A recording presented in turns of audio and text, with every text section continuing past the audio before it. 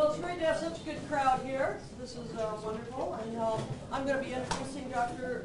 Szymanski, the Deputy Director of the Office of Ag Policy, part of the State Department. And her office operates trade negotiations and disputes with agricultural products, food safety issues, and food policy. So some of the things that she does, and I'm sure she'll probably touch on some of these today, maybe not all of them, is advocating for science-based regulatory systems, harmonization of some of the international standards, challenging some of the barriers to agricultural trade, and promoting open trade of staple food commodities. So I looked on the website, Marcella, I did my homework. And so some of the major efforts right now are going on are Trans-Pacific partnerships, which the U.S. Partners with about 11 partners to the west, and also a transatlantic trade policy in which the U.S. works with the EU. And the other important one that was mentioned was coffee, and I think we can all agree on that one. So Marcella got her her bachelor's degree in forestry at University of Georgia, her master's degree at Oklahoma State University in forest genetics. Come on in, there's plenty of chairs, there's room in the front. And then her PhD here in natural resource economics with Dr. Ecology. So she's one of our very famous alumni. So she began her career at University of Kentucky, working with teaching and extension, and went off to the State Department Pakistan desk office in 2005, and currently serves as the Deputy Director. So Joe, I don't know if you want to add any to that, but we're very pleased to welcome you here, Marcella, and we're really interested in your talk. So please help me welcome. Thank you. I'm Marcella Szymanski, and I am a former ISU grad. Now, I got into the policy process through the American Association for the Advancement of Science. Now, I never realized when I got in that the State Department would ever have an office that deals with agricultural policy. I mean, who would think that, and why do we have it? I'll touch on that as we go through the presentation. But really, we're looking around the world, and when we deal with, I should have put that GMO in quotes, but when we're dealing with genetic engineering, we're dealing with a regulated technology. So what other countries do, what we do with it in terms of regulation, if those are different, then we have trade problems. I wanted to ask a question. So who in this audience feels passionately against genetic engineering or GMOs in food? We have one person. How many of you feel strongly for genetic engineering? A few. How many of you feel, well, I don't know, I don't really think about it? A few. So, you know, there's a mix in opinions, and it's very interesting that when we think about agriculture, we really don't, you know, you hear about the GMO debate, but really in agriculture, there's a lot of discussion on should it be regulated, should it be not be regulated? Well, it's regulated. So let me ask all of you, because you guys are the brightest and the best, I know because you're at ISU, what do all these have in common?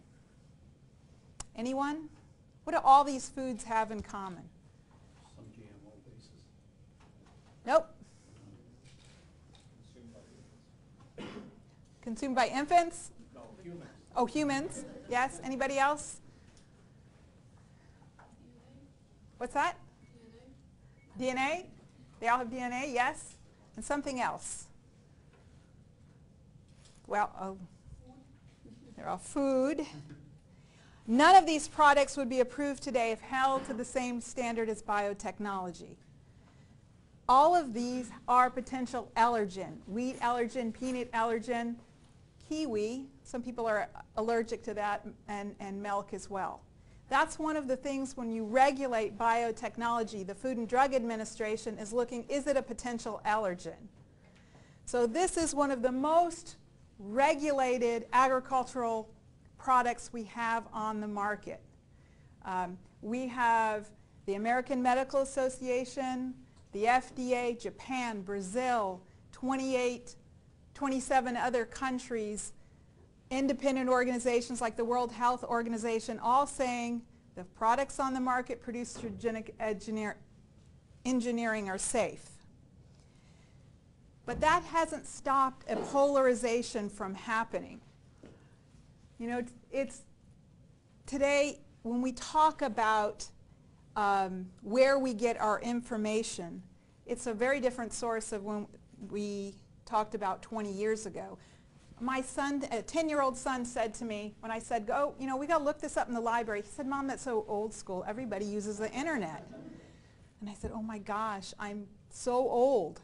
But now we have something called the tweetification of risk.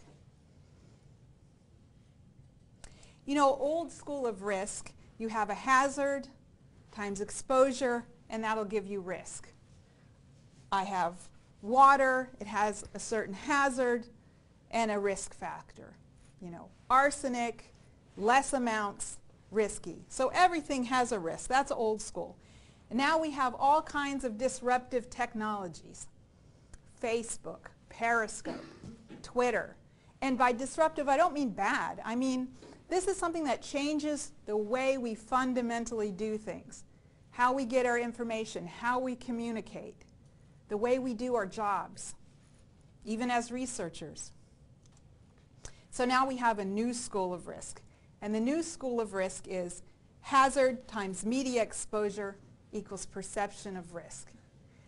Perception drives policy.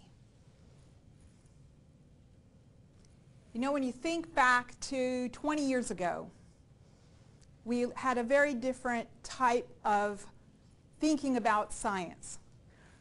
This is the picture of the map in terms of urban and rural areas. But think about, this is in 1950. In 1950, look at the areas that are in, the areas in pink are greater than 75% urban. The area in yellow is 50 to 75%. The area in blue is 25 to 50% urban. And the area in green is less than 25%. So there's not a lot of urban areas. 1950s, think 1960s. Now, there's a lot of young people in this room, but there's some of us that remember going to the moon. And remember, when you talk about science and food, I wanted those squeezy little things like the astronaut had. You know, they were eating up in space. It was so cool. Fast forward to where we are right now, about right here on this map, and somebody will say, "You did what to our food?" So very different shifting perceptions about food. Okay, that's where we are in 1950. Let me fast forward to you and watch 1960. You see more and more areas that are becoming urban. This is about where we are right now. And I will fast forward it even further, and you'll see there's almost no areas that are less than 50% of the population. Everybody is going to be urban. What does this mean? This means that you have a growing population that aren't connected to food. They're not growing the food. But we all eat and we all want to be connected. You see that in the slow food movement. People want to be connected to their food. So let's give you a little bit of consumer attitudes from the U.S. Farmers and Ranchers Alliance. And some of you may be familiar with this data. So 38% of consumers trust the government, not good for the State Department. 49% say agriculture is on the wrong track, and 33% say media gets the facts right. So if you can't trust the government, you're not sure about agriculture, and you know the media's got it wrong, who are you going to trust? Where do you get your information from? So that's part of this perception. Because who are you talking to? You're not talking to farmers. So let me give you a little exercise in policy and perception. How many of you can definitely see these wavy lines I put up here? Can everyone see them? Everyone? Anybody see anything different? Everybody can see those. Okay, good. So there is a definite difference between how people wish food is produced and how it's actually produced. Very different. This, by the way, is dog food. All right, so getting back to my lines. Well, I just told you as a policy, these are wavy lines. Well, I lied. These are in fact straight lines. But this is the point. Perception drives policy. And everyone in this room just collectively agreed they were wavy lines and therefore it's so. And this is the discussion we are having about agriculture in general and genetic engineering. We're having a discussion that's meaning some of these technologies are going to be taken off the table. Right now we have conversations around, the only thing you hear from in the media are things like food poisoning. You know, you have health scares and scary but healthy. This could have been my colleague's daughter, who isn't the most venture of eating food. You know, we have to teach food doesn't have to be scary. We don't want food to be scary. Think about this example of pink slime. Who knows what pink slime is? What's pink slime? Tell me. It's the leftovers from meat production. Yes. It's also called lean, finely textured beef. And in 2012, you started seeing in the media this being played, pink slime. We're feeding our kids in cafeterias pink slime. It had a huge yuck factor to it. But pink slime has something in common with Belgium, and that's 400 million. Without leanly, finely textured beef, 400 pounds of beef would be disposed of as waste each year. That's about the same amount of waste of what's wasted in Belgium each year. So think about it. How are we talking about this topic? Is it we're talking about reducing food waste, or we're talking about pink slime? How we talk about things in agriculture matters.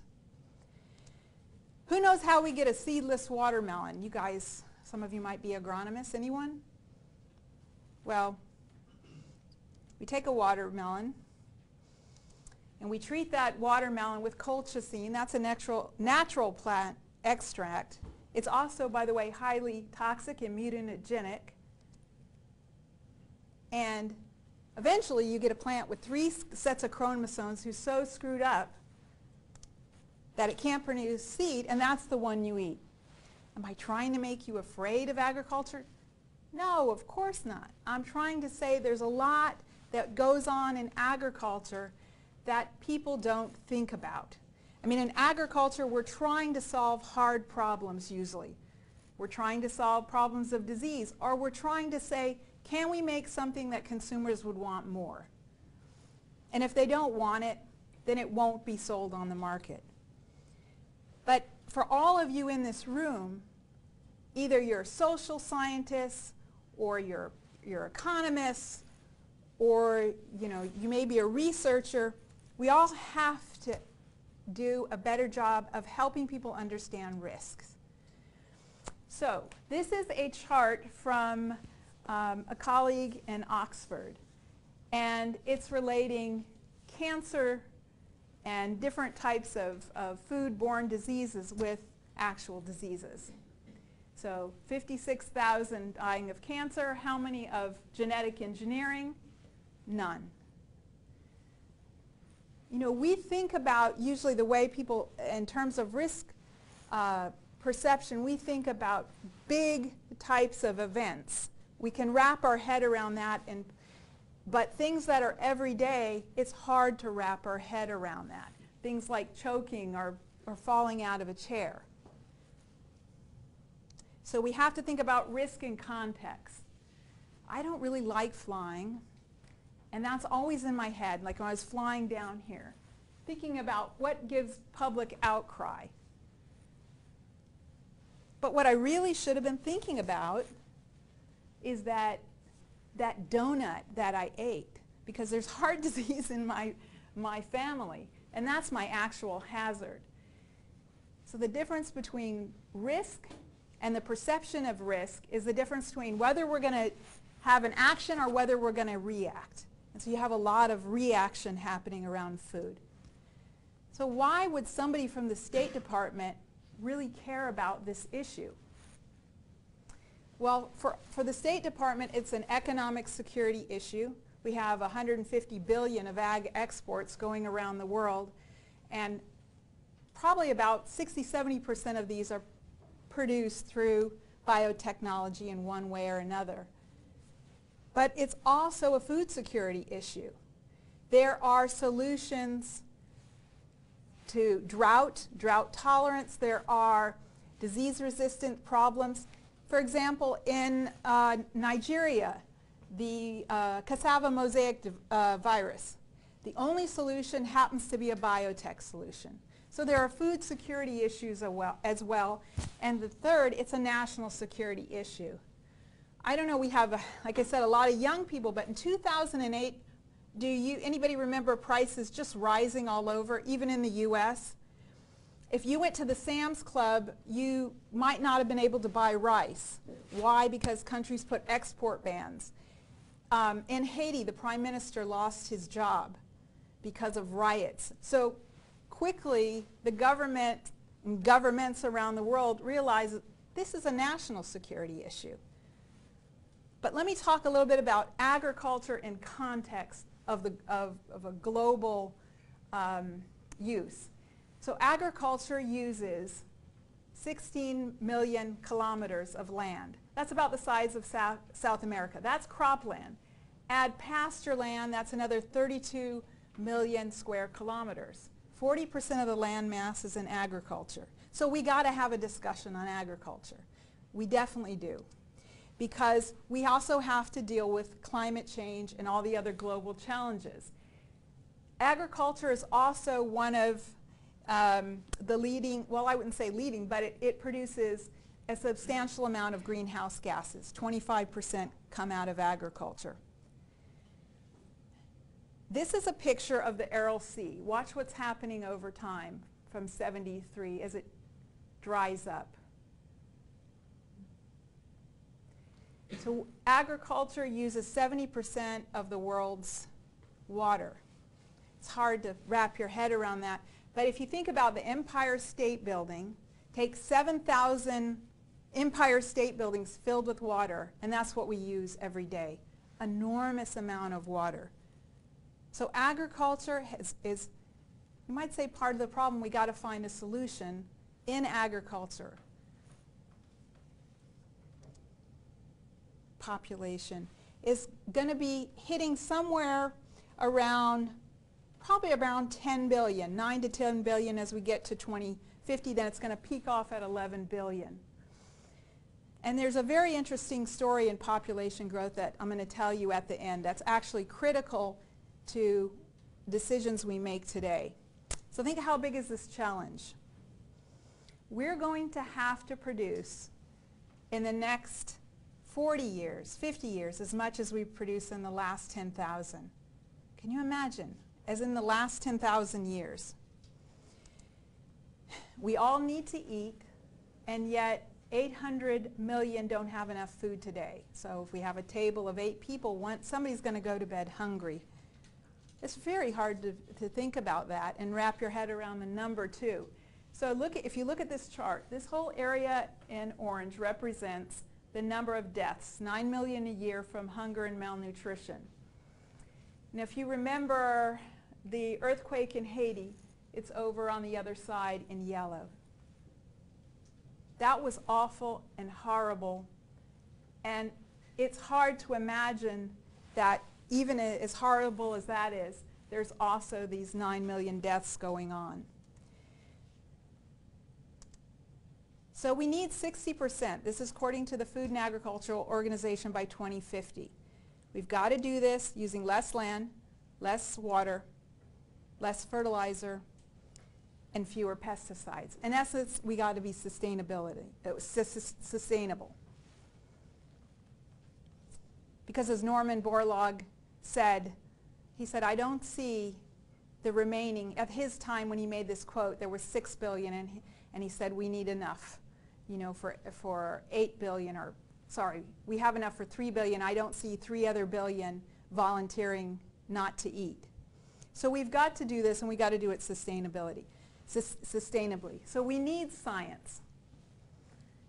And this is data coming out of the USDA that's quite startling. From 1980 to 2011, just on corn, we've been able to produce the same amount of corn using 40% less land, 60% less erosion, half the amount of water, almost half as less the amount of energy, and reduce greenhouse gases by 35%. Using precision farming, using traditional breeding, using all the tools available, including genetic engineering. It's not one tool, right? It's getting the right tool for the right place. This is where we are globally in terms of biotech crops. You'll see North America, South America, a little bit of Europe, hardly any in Africa, and Asia's adopting rapidly. My point on this is to really show you, how do I get the pointer? Look at where the arrow is. It's okay. Look at where the arrow is. You'll see the red line, that's all the developing countries, the adoption rate. The blue line is industrial. Developing countries have surpassed developed countries in adoption. The reason is because farmers have seen the value of using the technology. It's solving problems for them. It's solving the problems of having to use chemicals that are very toxic and giving them alternatives. It's solving the problem of having to spray multiple times. Things like the BT crops where you don't have to spray as often. And it's also giving them more money because they have to less resources put in, less inputs. But there's something interesting happening at the same time that I talked about in the beginning. You have people saying, whoa, whoa, whoa, whoa, what's going on? And this slow versus fast and competing worldviews is really playing out in different regulatory speeds. Remember, perception drives policy. So what Europe decides to do, and Europe, by the way, approves our products. Some countries in Europe grow our products. The European Food Safety Authority says products are safe, but when it gets to the Commission, it gets stuck. It goes nowhere. How does that affect us? That means a company can't get that product out to farmers in the ground. So it just stays there for years. I think DuPont for years has been trying to get, and finally did through Europe, high oleic acids. Those are things like in oil that's pretty much equivalent to olive oil in terms of its profile. How about drought tolerance? You know, so there's all these kinds of things that we're waiting until our major trader partners approve them. So we can only go as fast as they allow us. That's biotech 1.0. Those are your corn, your soybeans, cotton. Biotech 2.0 is here. And those are things in countries like Bangladesh where you have eggplant. Eggplant is something that if you go to Bangladesh or India, you might not want to eat, not because it's not delicious, because it's one of the most heavily sprayed crops. It'll get sprayed 50 or 80 times in a season. And this was approved last year in October. This will be a game changer. Those farmers won't have to spray. There'll be health benefits for the farmers, some of who don't have those protective equipment, and consumers are going to have a healthier product. There's also golden rice. You guys have heard of golden rice? That's the pro-vitamin A rice. Well, this is in field trials in the Philippines. And it's been taking a long time to get out. And the reason it's been taking a long time to get out is because sometimes the field trials have been burned. There's been a backlash against this. And remember, perception drives policy. So if a country has to stop and fight that battle, they're not able to move forward. And that's going to address, you know, billions die of blindness, of microdeficiencies like vitamin A. Those are children. So it's estimated that if the rice will be able to address like 25% of those millions of deaths. I said I would get to this whole population. There's a more interesting story, and there is. So there's a particular reason why now matters. So if you guys are 18, you know, in your next productive 40 years, your decisions on what you make. We old guys, you know, forget us. But your why now matters is particularly important.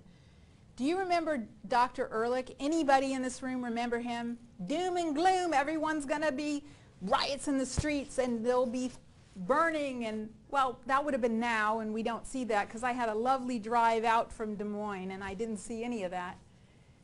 So he got it wrong. And there's two lessons from him getting it wrong.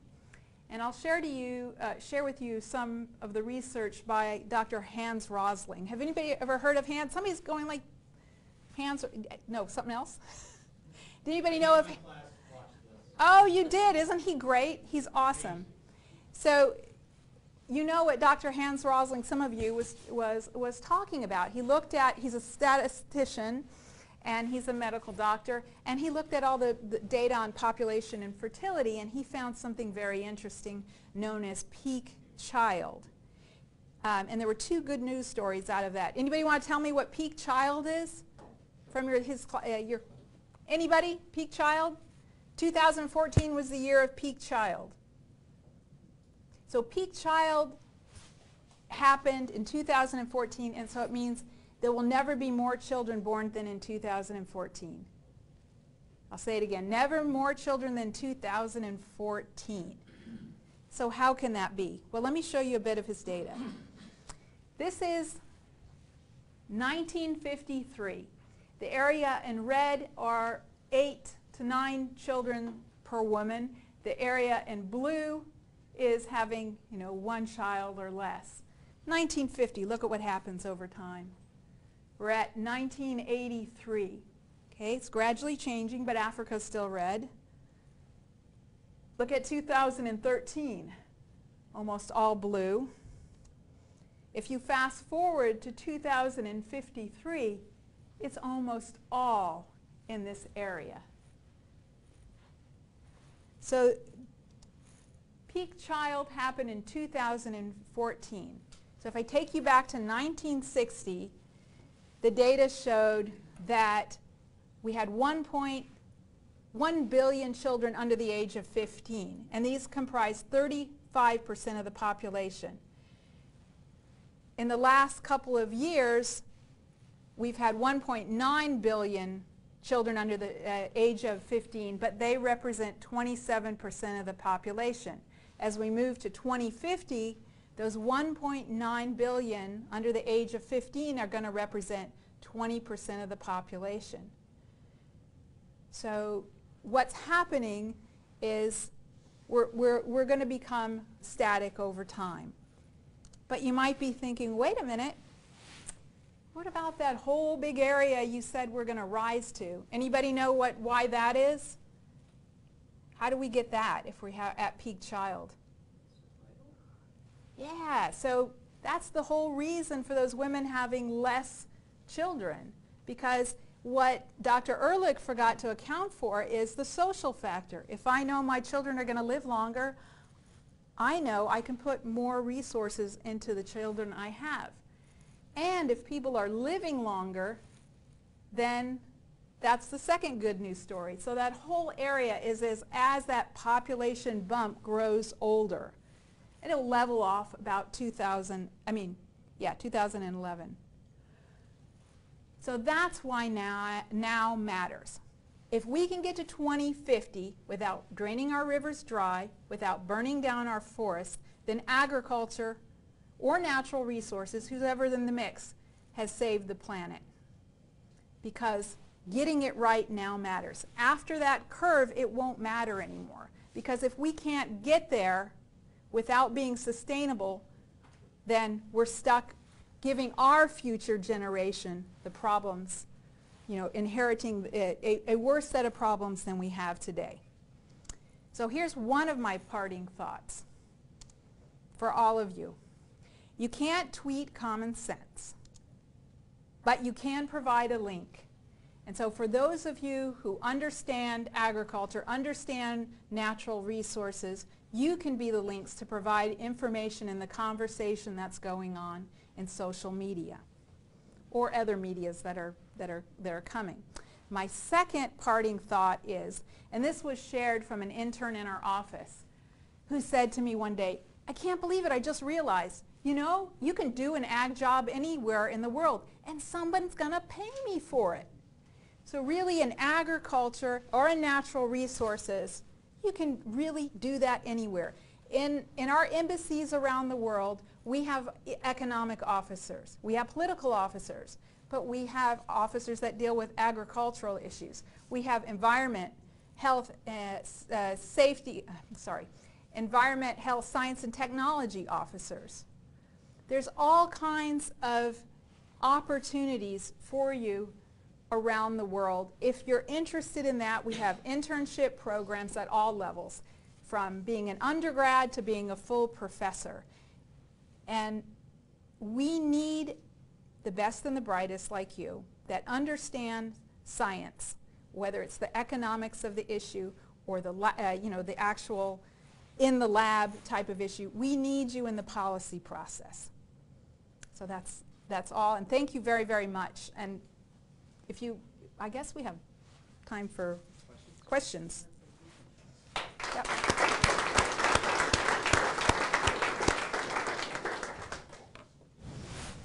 Yes, I'm sorry. Are we making any progress in getting European countries to accept genetically engineered agricultural products? Nope, we're not. I wish we were, but it's an interesting discussion. I was just in Brussels. In Europe, what happened in the mid-1990s with mad cow disease, that actually was, I think, the pivotal moment in Europe where people said, look, we trusted the same people who were going to regulate biotechnology, and they messed up here. And I think it's had that reverberating effect around the world. If you talk to Europeans about food security, don't care. Prices, don't care, willing to pay more, and maybe on environment. For them, agriculture is a kind of a way of life. We want to preserve a way of life. What we tell them to that is, that's great, but we are in a global marketplace, and you're importing most of your animal feed either from the US or Brazil or Argentina. So your environmental footprint is, let's say you get them from Brazil. You have certain sustainability standards. Maybe Brazil's are not the same as yours. So, you have to make decisions in a larger context. BSF left Germany because they couldn't even do research there. I wish I had an answer. I'll give you my card, and when you have the answer, I want you to tell me, because we're still struggling. I'm sorry, the gentleman in the back. Yeah, Marcella, though, the flip of that is maybe we've got these big buyers, right, who can dictate certain things. So maybe the EU can tell Brazil, you want us as a buyer, we kind of wanted to do certain things, or environmental reasons, social reasons, whatever the case may be. So I don't know. I don't see this notion of are we making any progress in getting a new whatever. I don't see that as a problem, per se. I don't understand. You're saying you don't see the problem of you see. I'm sorry. I don't. You John. mentioned Well, it's a global market and all Mhm. this sort of thing. Yeah, it is. And so big buyers should have some say in how things are made. But see, the whole story isn't there. The European public doesn't know that we're subsidizing their animal feed. That's the problem. So, okay, that may be, but I still don't see that as an inherent problem in this market system. Except that it dictates what our farmers can do. And for us, that's a problem because, what's that? Our farmers have a lot more options than what might be portrayed. They have a lot of options, but you have companies like Syngenta who they had a product they went ahead and launched, and now they have a number of lawsuits against them because they went ahead and made that decision if it wasn't an approval somewhere else. The real problem is everybody should have choices. The problem is everybody's choices affect, how can I say, you're not making the decision in a vacuum. And the thing is, for Africa, who's moving with some of the fastest growing economies like Nigeria, they're going to move forward on it. But in the meantime, the point is really, in the meantime, as we move past this discussion and debate, you're going to either regulate technologies that have a lot of promise out of existence, or you're not. We have all kinds of, I know Iowa State's working on CRISPR as a technology. You have these very precise techniques. Now, if Europe decides, as they might, we're going to regulate this like biotech, universities, small startup companies aren't going to be able to compete with bigger business. So what we're saying is make choice by making the right regulatory decisions. Right being the right balance between risk and actual, hazard that's out there. Sorry. Yeah, I was under the impression that we were producing enough calories now to feed the world, and it was more a matter of distribution and access to information.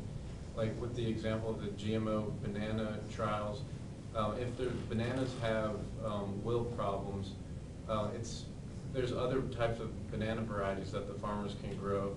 And also, if we're going to put the GMO banana has 6 times more vitamin A, and Ugandans are vitamin A deficient. So why don't we teach them about eating healthy? So I'm wondering what the Office of Agriculture is doing for education and distribution. You mean in terms of agriculture in general, or what? In general, like, so is the Office of Agriculture have other initiatives besides just science-based big agriculture projects? Oh. So, like educational and teaching the people about nutrition? So we have our U.S. Agency for International Development, and they talk about agroecology.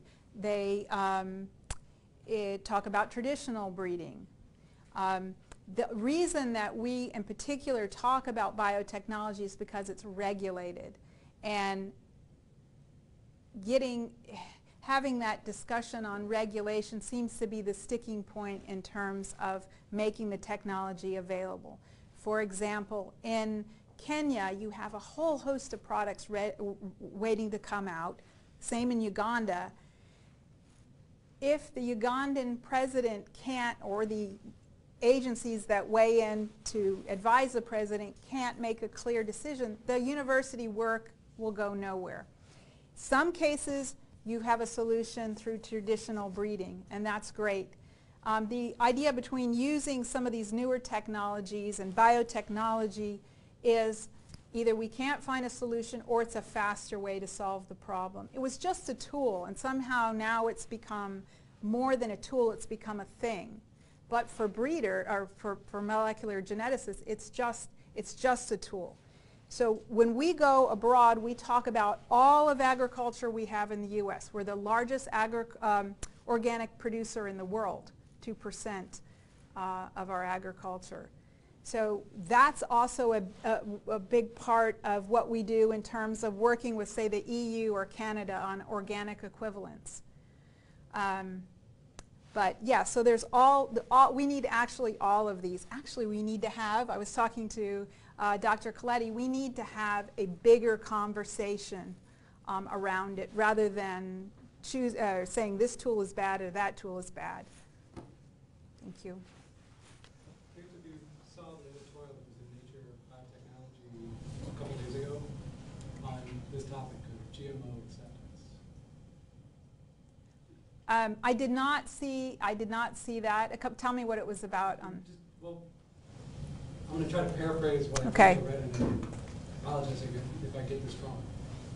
One of the facts that they pointed out is amongst scientists, those in the STEM field, it's like 89% acceptance in terms of viewing GMOs as safe.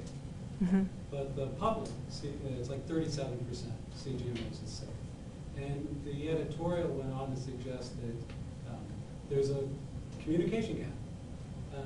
But one of the points that they brought up in the editorial is that in order to bridge that gap, this is the editorial, it's not me, was saying that industry input is a non-starter. In that, and this is the interpretive part, so I may have this wrong, but the perception that GMOs are not safe, and that, as you showed, this backlash to it, I'm wondering if that's confounded by a negative impression of agro-industry. And as you go forward to try to bridge that gap, there's both of those issues that have to be addressed. And I'm curious if that's something that the State Department thinks about and how you would address that confounding issue. We think about it all the time because it's an intermix of a discussion that I would say people are trying to have around agriculture. Genetic engineering has just gotten connected to that. But researchers, even in the US, I have a number of friends who say, you know what, I don't do genetic engineering research. Look, it's just too expensive now to get it through our regulatory system. Okay, why is it expensive? Because of this backlash. When Europe asked for more data and more data and more data because of, let's say, the precautionary principle, we want to look at this, we want to look at that. There's a certain level where you're getting, how much more do you need? And I'm saying this because you only now have the big companies that can afford to do that, $100 million to get a product to market. But what's now being available, research being done at this university, are products that if people can't separate the issues out, they're going to say no to that as well without understanding. So yes, we try to deal with that and try to tease away the different issues and having that discussion because that's definitely, it's definitely there. I've heard we want to use only organic agriculture or only this type or only that type. Well, we have a lot of, what's right here may not work here, may work better here, but we're not going to feed the planet just on agriculture. That's what Africa is now, okay? No inputs there. So the idea of asking them to move backwards is a non-starter. China is moving forward in terms of cloning, genetic engineering, all these different types of techniques, but they don't want to tell their people about it. They're afraid because they have all kind of food safety issues, right? And there, it's not about big business, but it's about trust in what your government can do. So they have to have a conversation they're afraid to have. The point is, I think that we got to get people to talk about what really matters, and then let's separate fact from fiction, and then let's have a discussion that tries to be solution-based into where you want to be in terms of a sustainable, in terms of a sustainable, you can call it society, in terms of sustainable production. Related to that, if, for example, I wanted to make a genetically modified pig that had enhanced growth or was heat stress resistant, what would be the approval time in the United States, and what might be the approval time in Europe or Asia or Africa? So if this is a genetically, you said to grow faster? Yep. So you know about GE salmon, do you? Yep. Genetically engineered salmon, which has been waiting in our approval process for a long time. That, your pig or that salmon would be the first in the world for eating, not for producing drugs. In the U.S., we regulate animals as a drug. It's not, if you're using biotechnology in crops, it's regulated differently. But the FDA regulates it as a drug. So it will be the first. It'll be I would say it's a difficult science decision. It's a bigger political decision in the U.S. and then around the world. So how long would it take? I don't know, because we're still waiting. Would the U.S. be the fastest route to approval, or might Maybe an not. African nation be faster? I'm sorry? Would an African nation be faster, or an Asian nation? Well, maybe a South American nation might be faster. Because what's happening now is Europe is taking a really long time. Let me say 4 or 5 years. Can you imagine? You've got your product 4 or 5 years. The U.S., a couple of years, 2.5 years. Brazil, 18 months. Yeah. So who knows? What about China? China won't look at a dossier, a package of data, until it's been approved in the U.S. So then 2.5 years here, then they'll start looking at the information. So that could be another 2.5 years. So that's our problem with China. They're saying, look, can't you look at it at the same time? No. And I think the real underlying reason is we need the gold standard the U.S. provides with our public. I'm sorry, you. Yeah, my 21-year-old nephew approached me because he's writing an essay for college on GM crops. So I was trying to find some information for him, so I just typed in, Google, and all the websites that came were sponsored by anti-GMO places that they use junk science, and there was fear mongering that was embedded in the whole thing. So I think that the kids today are just being bombarded with this type of education. It took me a long time to find sites that were science-based. Is there any kind of effort to try to put money behind websites that are science-based that people can go to and they can rely on? One of my favorite is called the Genetic Literacy Project. And if you go on there, you'll find conversations with the likes of Kevin Folta, although he's recently pulled back. You'll find really interesting pieces. That is a good site to go to.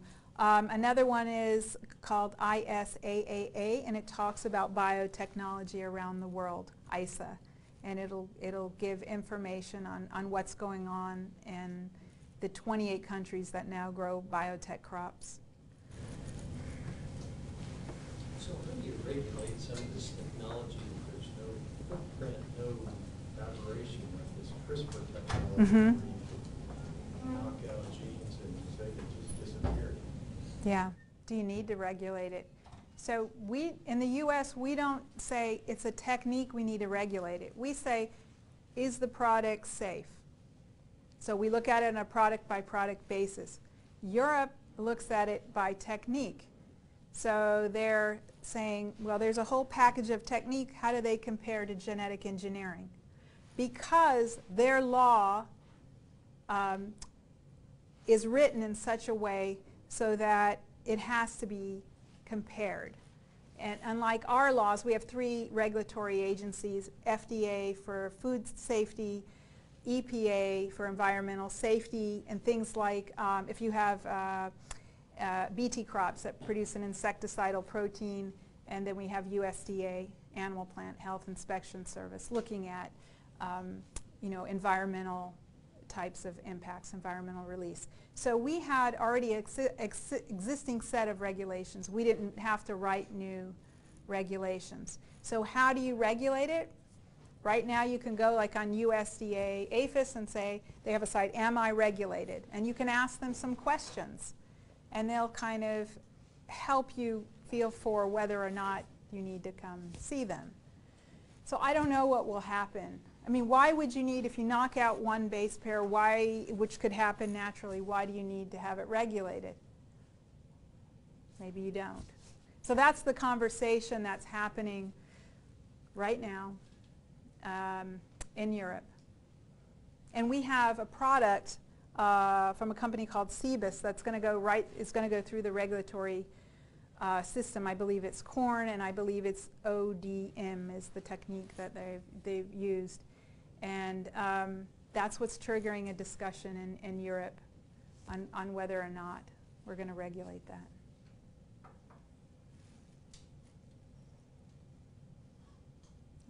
Well, we have a few more minutes, but let's maybe thank Dr. Szymanski Thank you. again.